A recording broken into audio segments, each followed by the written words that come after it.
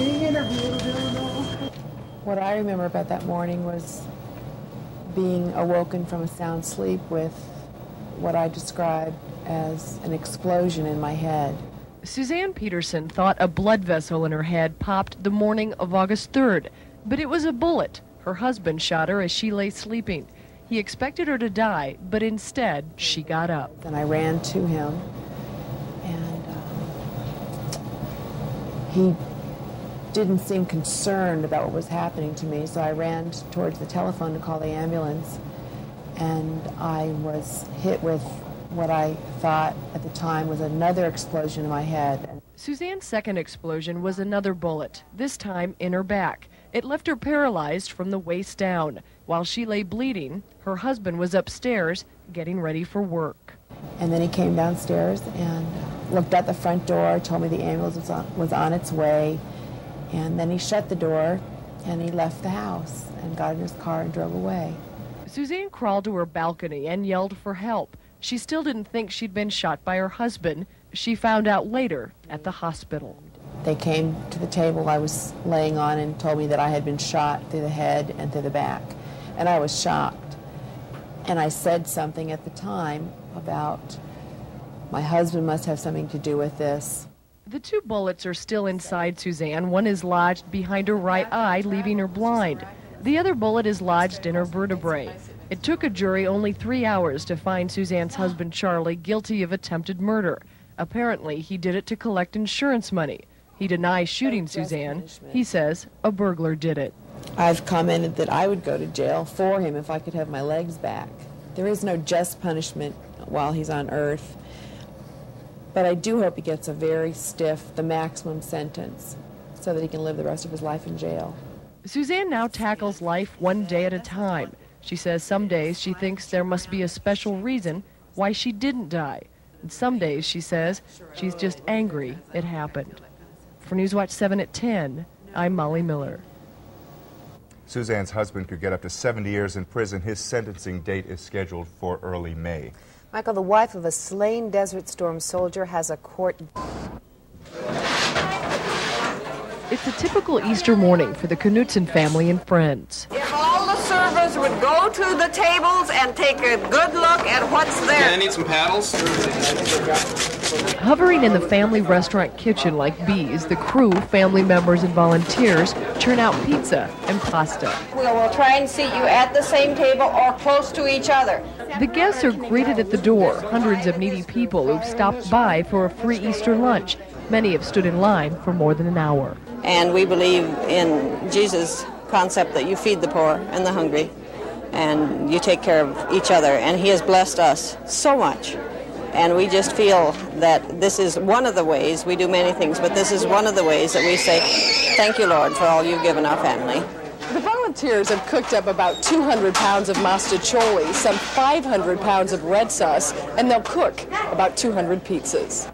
Helping pop pizza in the oven is volunteer Ron Byloff. He's only missed one Easter since the Knutsons started doing this 7 years ago. I'd say sharing is what Easter's probably about, and caring about other people. The guests were treated as family. This woman was serenaded with the birthday song. Happy birthday to you. Happy birthday to you. I think this is good in here for the family that needs to be with the family to come in here and have some place for people to be. Cupcakes dressed in Easter colors were served up for dessert, and even as guests left, they were handed dyed eggs. Just another Easter day for the Knutsons and friends. In Lincoln, for Newswatch 7 at 10, I'm Molly Miller.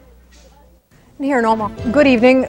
A fishing trip at a lake south of Fremont, Nebraska ended tragically tonight.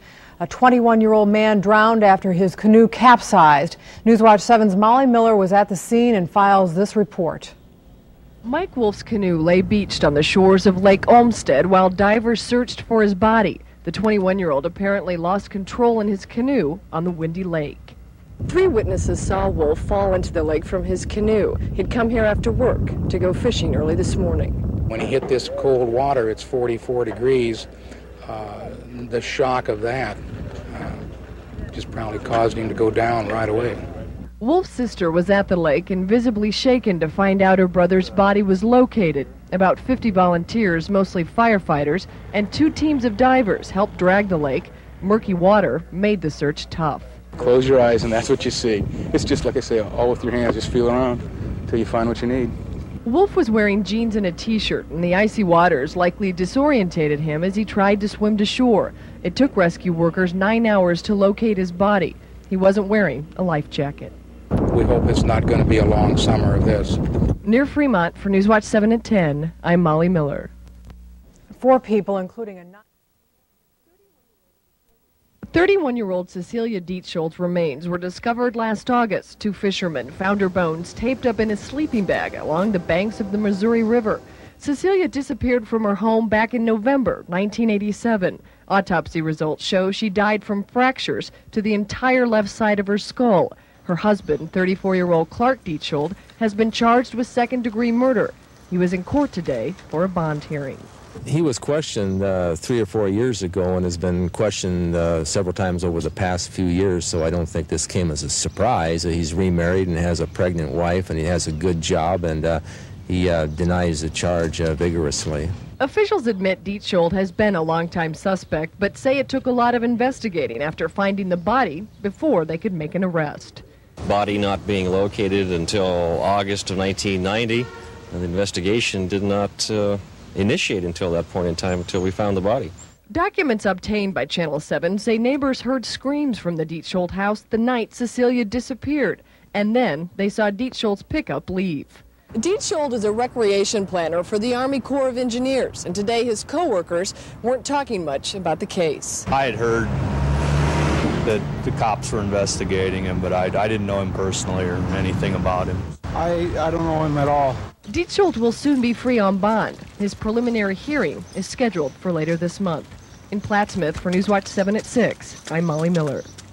Miller has been watching the strike today. She joins us now live. And Molly, it sounds like the unions are very well organized here. Michael, they are. You know, there's many unions involved in this, and they've set up local strike headquarters throughout the city of Omaha. They're ready for a long strike. They don't want one. You know, the word is in Washington that lawmakers could put these guys back to work by Friday. Has Union Pacific made any comment at all about the strike today? They have. You know, UP spokesperson John Bromley, in fact, was up all night monitoring the situation. Of course, they expected it. They've secured the freight and will now just wait and see and hope that Congress can get something resolved, because they stand to lose millions of dollars. All right, Molly, we'll check back if there's any change. Thank you. Carol. You bet. Striking railroad employees walked the picket line today outside several train locations. These employees took their turn in front of Union Pacific headquarters downtown. We've had some thumbs up, like I said, some bus drivers waving. It's kind of an awkward situation. You'd rather be working, I'm sure, than doing something like this. But these pigeons were the only things moving at the Burlington Northern Yard. Rail cars are stacked silently in rows. These rail cars will remain idle on these tracks until the dispute ends. Every day they sit here, it costs the railroads millions. Losing money as we speak, right? Congress has started hearings this morning, and we feel at this point that's probably the only practical solution to getting a quick resolution to this. We got an 8 to midnight at the Harriman Center. Union members plan to have picketers walking 24 hours a day. Several strike headquarters, like this one, have been set up to organize the effort. Our morale is high. We've had excellent participation by our members. It's obvious that we're on strike with conviction. Employees say the fact the strike has lasted this long is a good sign, but say they want a settlement soon. Lawmakers in Washington may force workers back on the job before the weekend. For Newswatch 7 at 6, I'm Molly Miller. And at noon, what a difference a day makes. Yesterday, railroad workers carried picket signs. Today, they're back to work. Both the Union Pacific and Burlington Northern called back employees to work early this morning. Around 1:30 this morning, Congress passed a resolution ordering workers back on the job. Union officials here say their 20-hour strike was a success. Now the contract dispute will be settled by a review board. The way we view it, there's all kinds of room for improvement and not too much room for damage. So I guess we view it as a major step for us. There will be a 2-month cooling off period before negotiations begin again. Newswatch 7's Molly Miller has been covering the strike. She joins us live now. And has there been a lot of train movement in and out of town today? Actually, Carol, you'd think there would be, but things are actually going quite slowly. In fact, freight travel is nowhere near normal. UP and BN say it's going to take at least 2 to 3 days before everything gets back to where it was before the strike. Okay, now what about Amtrak? We've heard that they've suspended operations. Well, they're back on. In fact, Amtrak is going to be operating as scheduled. They've got an 11:30 train out of here to Denver. That's going to be on time. They didn't have a train in from Chicago this morning, but they say that everything right now is back on track. All right, back on track. I'm sure a lot of folks like to hear that. Thanks, Molly. Now, we should also mention that